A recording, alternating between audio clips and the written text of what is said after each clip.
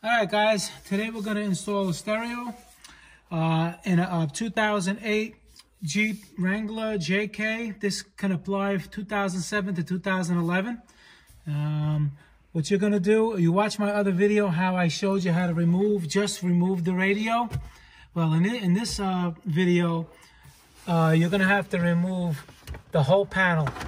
So if you watch the other video, it's going to show you how to take the top piece off so you can get the radio out. But after that, then you're going to have to pry. There's a bottom piece that goes here. Let me find it. It's right here. This piece goes on the bottom, all the way in the bottom. What you do is you're just going to pry it off. There's two clips here, 1 and 2. On the bottom, you're going to pry this off. That's where it goes on the bottom. And then there's going to be two 7mm screws that are down here. You'll see them as soon as you pry this panel off. And you just take them out, and then you're gonna move it away, and you're gonna be at where we are right now. Okay, and the reason why is I'm gonna explain the wiring. For some reason, there is not in this stereo plug, there is not a switched voltage, meaning that when you turn the ignition on, all right, you're gonna have battery power. When you turn it off, you're not going to have battery power, because the radio, pretty much any radio, is going to need a constant power, which is for memory, a switch, which, like I just told you, it powers on with the ignition and it shuts off so the radio doesn't stay on when you turn the key off, and ground. For some reason, this doesn't have the red wire, which is switched wire, so you have to find an area where you're going to have switched power from the car. And on this particular model, if you come in the back, you unplug the cigarette lighter, you're going to see a plug like this. Okay?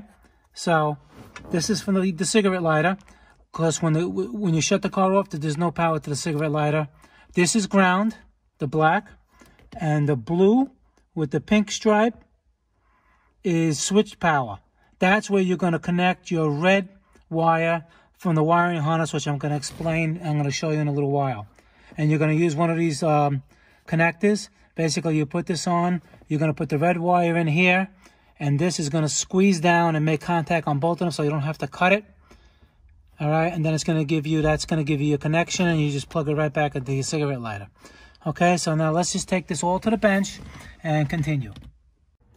Okay. Now the dash kit I got is to install an Alpine unit I had. To replace the factory radio. And as you can see, this is called a 1-DIN. This is basically a double DIN. So you're going to have a space in the dash, so you have to get a kit. And the kit I got was the one that has a little pocket that replaces the width of the original unit. If you're going to use a wider screen, or maybe a backup camera type wider screen, you're going to need a different kit. But they're going to mount the same way. They have to mount, see, like the mounts over here. It basically looks the same as this one. So if you're going to get it, it's not going to have a pocket. It's going to be the same procedure. It's just that it's a little bit different to install it. I'm not installing that one. I'm installing this one. All right. So the kit that I got for the single DIN, I got this Metra. Metra makes a good brand. And this is a 99-6511. It's 99-6511. And that dash kit comes with the trim panel. It comes with the pocket. It comes with the sides to mount the stereo. And it doesn't come with the wire harness. The wire harness you're going to need for any radio is going to... I got this one from Red Wolf. Never heard of the brand, but for some reason Metra doesn't make it. And Metra doesn't make it for that reason I was talking about before with the red wire. And I'm going to explain that. For some reason it doesn't have a switched power. All right, this one is Red Wolf. It actually says car stereo wire harness 2011 Dodge Chrysler Jeep. Okay, you can look that one up. And you're going to need an antenna adapter, because the antenna on an Alpine or most aftermarket units is going to be the standard one, like this.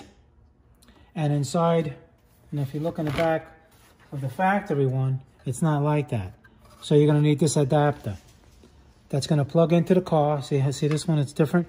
You're going to plug into the car, and then you're going to have the universal antenna that plugs in to your stereo right here. So you're going to need this. This one is Metra. And it's a 40-EU10. It says fits European because European cars have basically the same antenna. Okay? And the wire harness you're going to get is going to be like this. This wire is going to be separate. You're going to have these wires, not this. This goes into the Alpine. So make believe this is not here. Basically, it's going to be like that. Excuse me. And then I'm going to show you how to hook up the wires. Now, in the back of the unit, or any unit that you have, it should have a diagram on it showing you which wires go where. I mean, I've been doing this for 40 years, so I know the color of the wires, but you always still have to check the wires, especially if your yellow wire, the memory, the red wire, switch power, and ground. Always do it with a, don't do it with a test light, you do it with an ohm meter.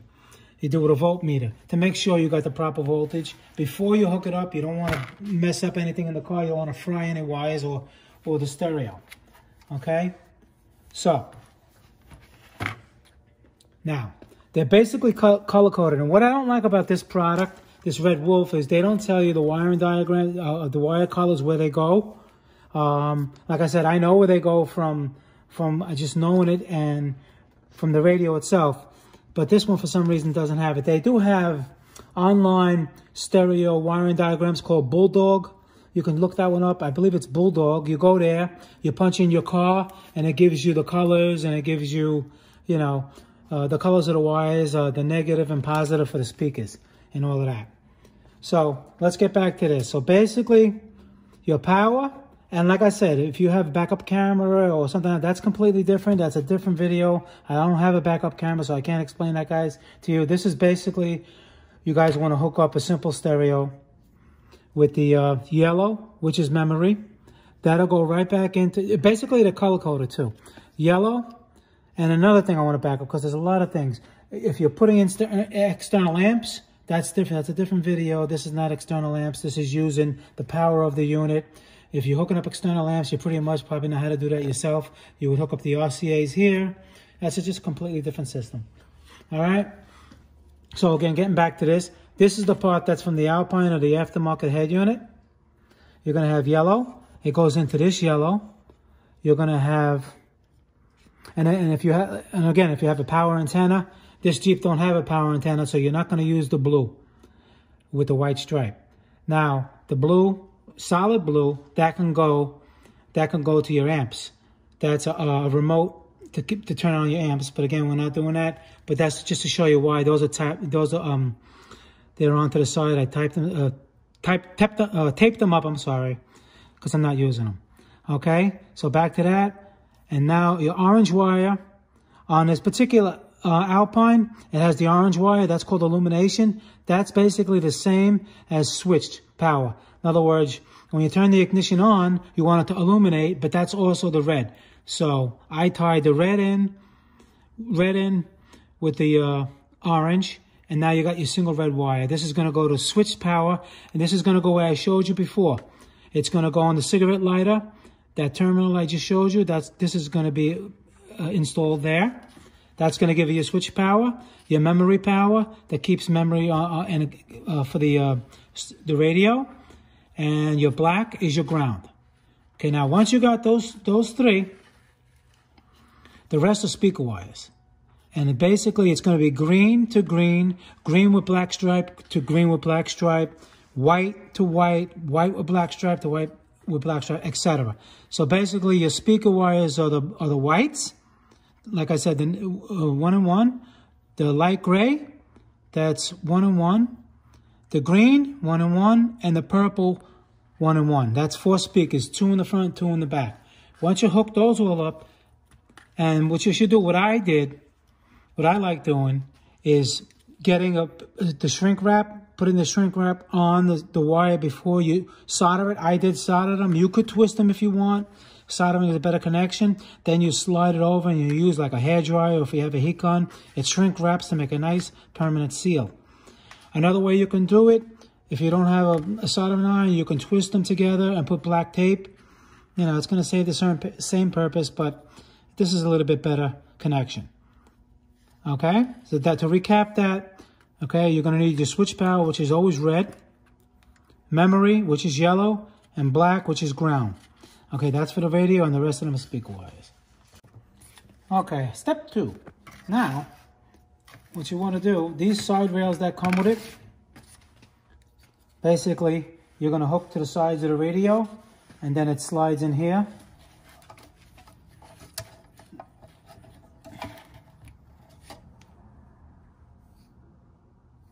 They slide in here. I'll show you. So now, what you got to do is you got to decide how far you want the radio in there. I like it flush. And these, okay, let me just back up again. This little thing is not supposed to be here. This is the trim piece. This is after. Sorry.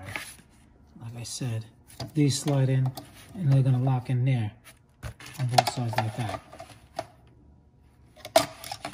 So, the radio in, you want to decide. And on the side over here, let me show you again. Take this out. And they're marked right side, left side. Looking at the radio, this is the right side. And you see over here, you're going to find there's plenty of mounting spots. You're going to find where you want it. You see, like it just basically stops like that. You put a screw here and a screw there. You do the same thing on the other side. Okay, on a side note, once you install these, make sure you use the supplied screws and don't use screws that are longer than this. You see how long? They say they're 8 millimeter. All right, anything else too long is going to damage the unit. That's a little tip that can destroy the radio. And you screw them in just a little snug. You don't have to. They're not going anywhere. A little snug like that. Make sure they're even on both sides. See, I did this side. And then you take it, make sure it's right side up. You slide it in.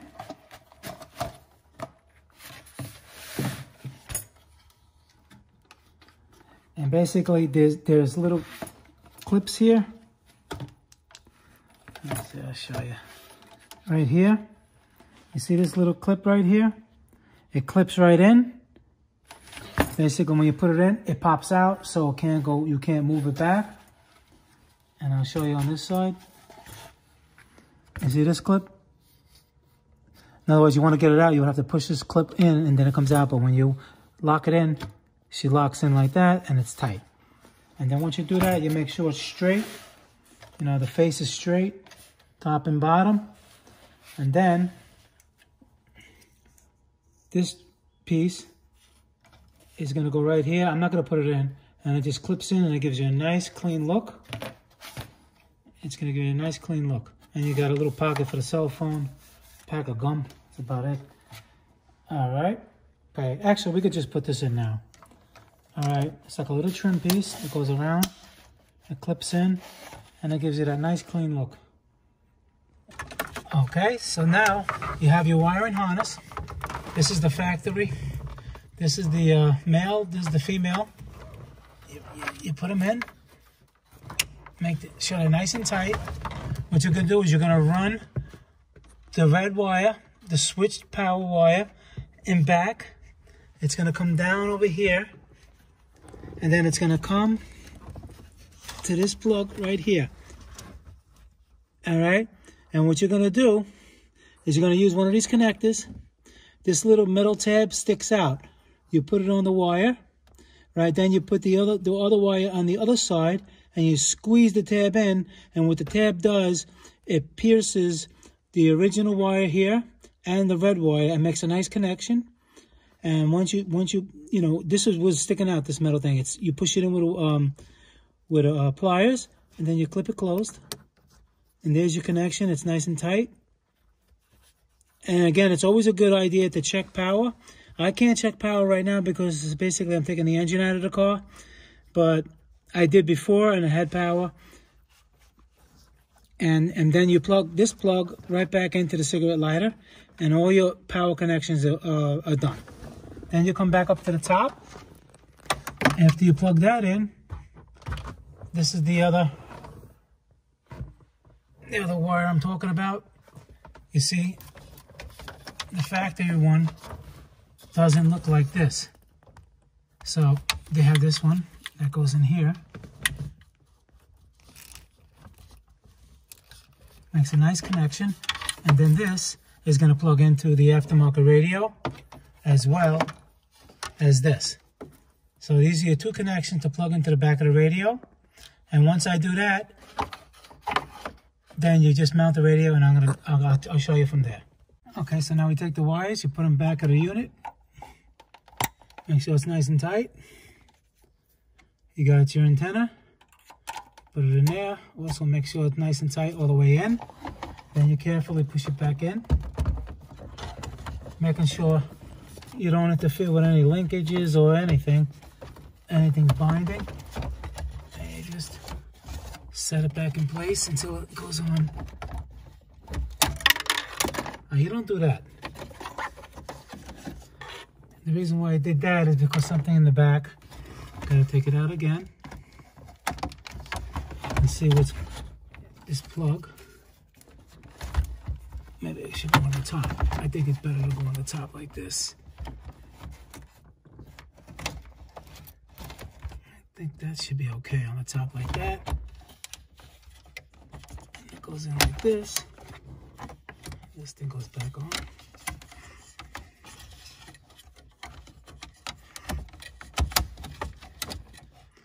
Okay, then you get your 4 screws.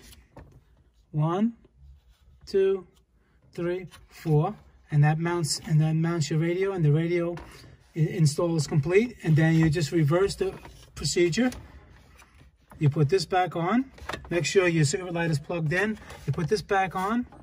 Then you get your other 7mm. There's clips on the sides. You clip them all in. Another 7mm on the bottom, and you're done. Okay, and this is what it will look like installed. If you follow the wiring diagram and everything I told you, it's going to operate.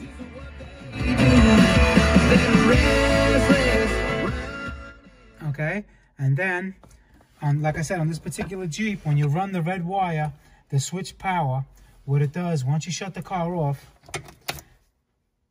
she goes off. Okay? And without that wire, if you don't put that wire, the radio is never going to turn on. So when you turn it to the on position,